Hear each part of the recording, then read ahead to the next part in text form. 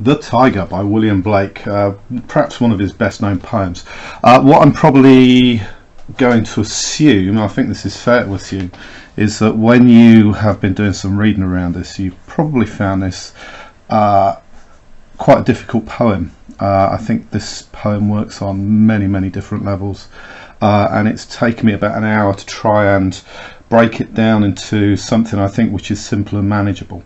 So I think for some of you what you will be doing is you'll have a knowledge organizer in front of you, and it will have some fantastic notes on there.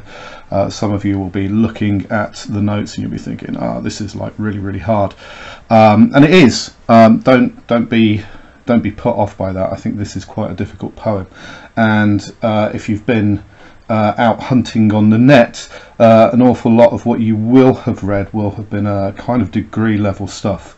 It's either degree level stuff or key stage 3 stuff, so what I need to do is to try and balance it slightly more towards a degree level than the key stage 3 stuff, but I've come up with a reading which I think hopefully should be understandable to most of you.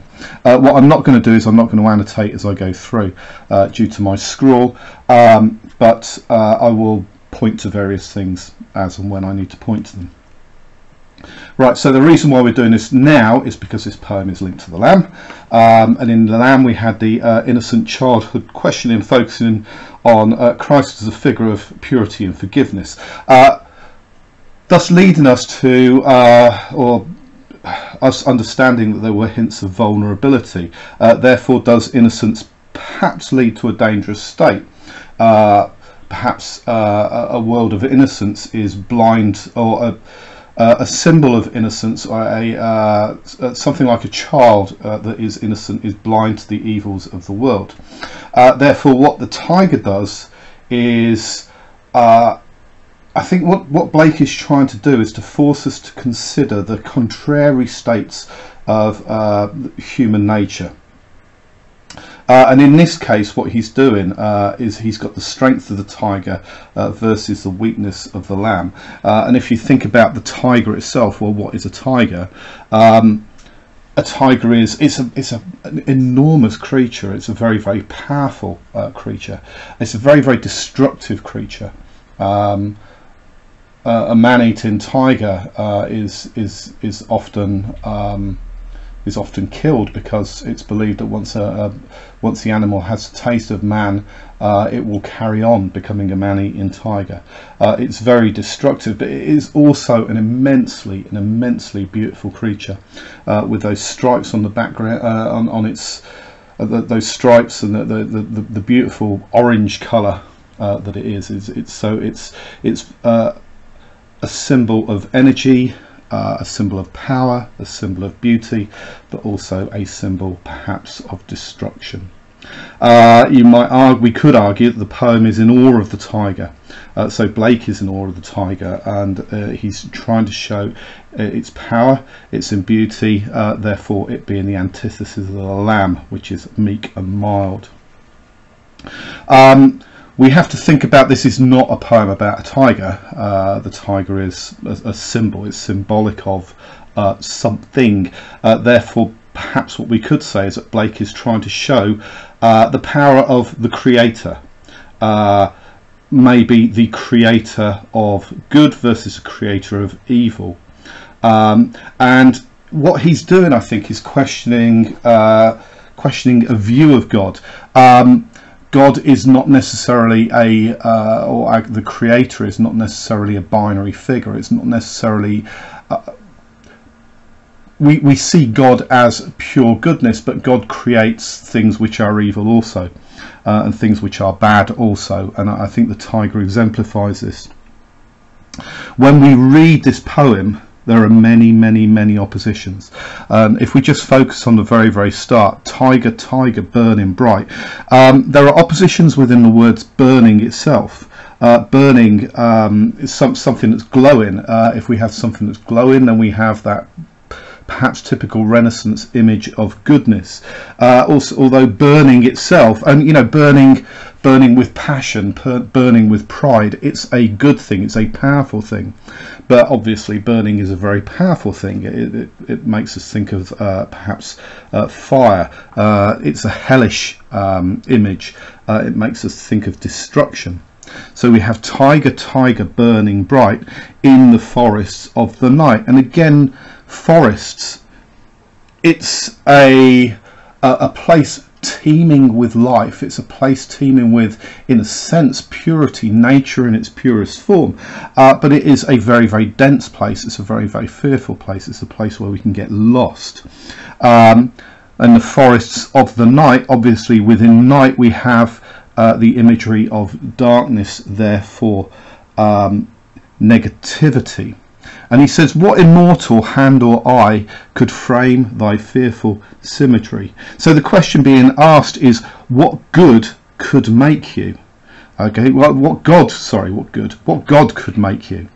A God that has created something that is so beautiful, but a God that has created something that is so destructive.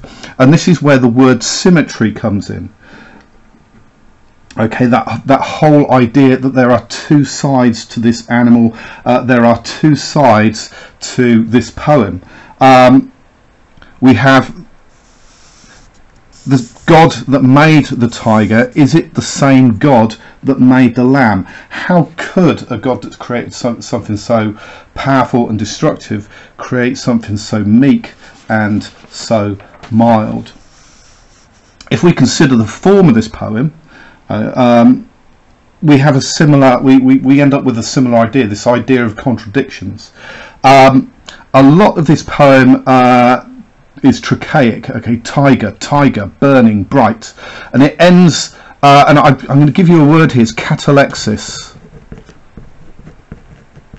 I said I wasn't going to write something, but here I am writing something. Catalexis is where there is that missing foot at the end. Okay, tiger, tiger, burning bright. So what we have is we have the three trochees here. We have those four stresses, four trochees, four stresses, but we are missing that foot at the end, and that's what catalexis is. That's what catalexis is. And throughout this poem, we see the trochees, and it's very insistent, it's very, very driving, and it's driving questions. Tiger, tiger, burning bright in the forest of the night, what immortal hand or eye? But then we get to the iams could frame thy fearful symmetry. There are lots of questions within this poem, 1, 2, 3, 4, 5, 6, and so on and so on and so on. And there are two types of questions that are being asked. There are demanding questions, interrogative questions, questions which are demanding an answer, and questions which are asking, questions perhaps which are acknowledging, questions which are perhaps the speaker or Blake pondering, okay, asking those rhetorical questions. So what we have are two types of questions: insistent driving questions and reflective questions. And what we tend to find within this poem is the trochaic meter frames the insistent questions, and those reflective questions, those moments of reflection, are iambic. So again, what we have is a poem not necessarily of symmetry, but a poem of oppositions. If you note the number of questions and note the connective and, okay, burnt the fire of thine eyes, on what wings dare he aspire, what the hand dare seize a fire, and what shoulder and what art could twist the sinews of thy heart, and when the heart begin to beat, what dread hand and what dread beat.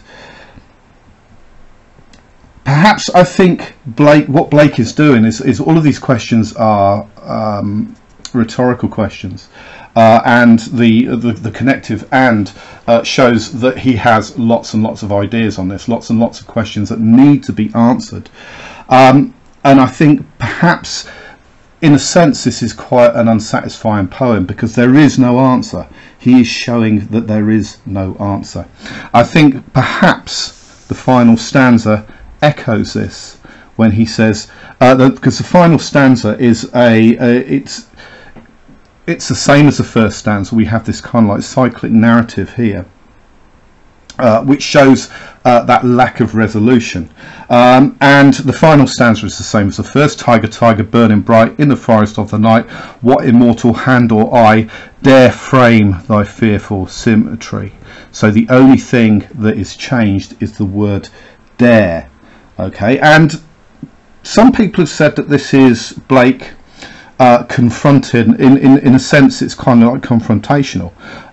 What kind of God would dare do this?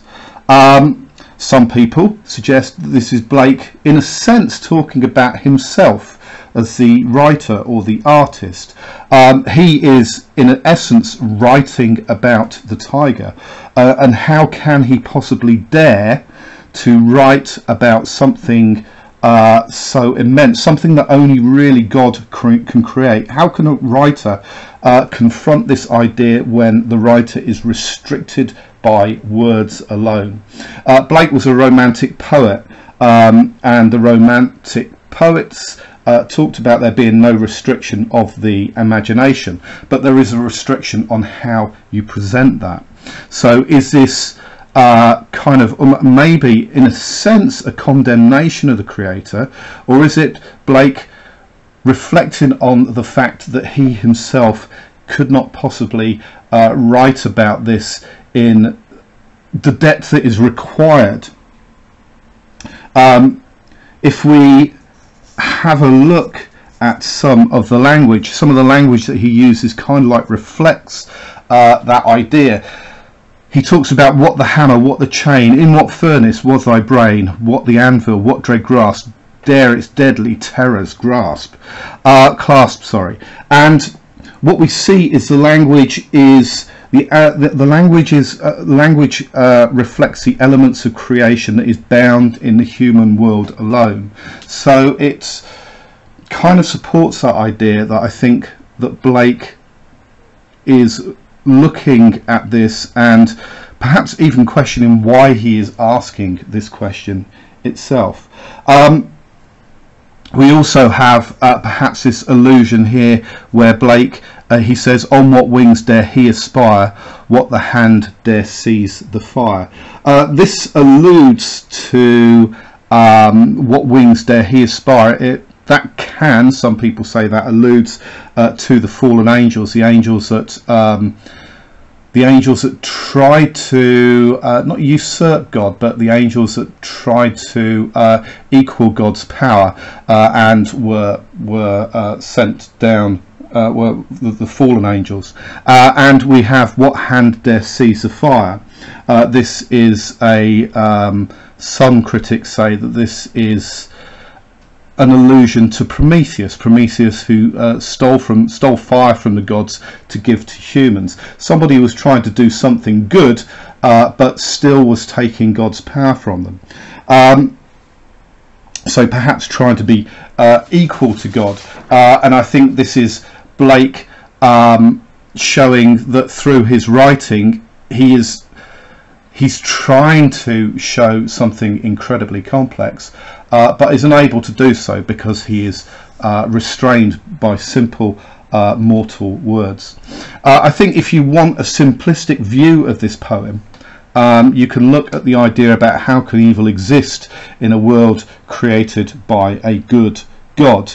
But maybe we could suggest that this is possibly a warning of the temptation of experience. Power and our quest for power. With power comes danger. Okay, we may see beauty in power, but power itself can be incredibly dangerous. Now, that I think is I've tried to make it as simplistic as possible. Do look at Crossref, particularly if you are aiming for the A's, A stars. There are lots and lots and lots of ideas on there that are I think much more complex. Try not to tie yourself up in the complexity of it though. If you are struggling, persevere for a while, but if you are really struggling with some of the concepts presented, a lot of those concepts are degree level, and it's fine just to go with what I've said. Also have a look at the pack that I gave you. There's a really interesting interpretation in that, which alludes to the fact that the tiger is an allegory for the Industrial Revolution. Okay, and perhaps the dangers of progress, but that's all explained within that pack. I'm not sure whether I've managed to simplify that for you. I'm hoping that I've managed to simplify that for you. We've really only focused on 3 or 4 bits of language, and we've only really focused on elements of form, and we focused on the meaning, perhaps that how can evil exist in a world created by a good God.